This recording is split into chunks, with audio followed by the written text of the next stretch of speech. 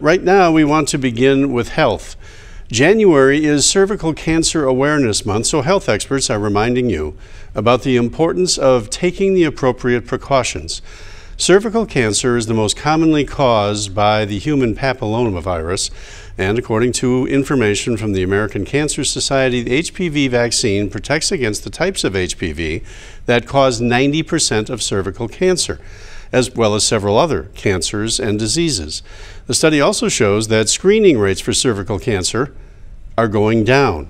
In 2005, 86% of women were screened appropriately. In 2019, the last year for which we have data, it's only 77% of the female population that should be screened are getting screened appropriately. And if anything, since COVID-19, I have no doubt that those rates have decreased.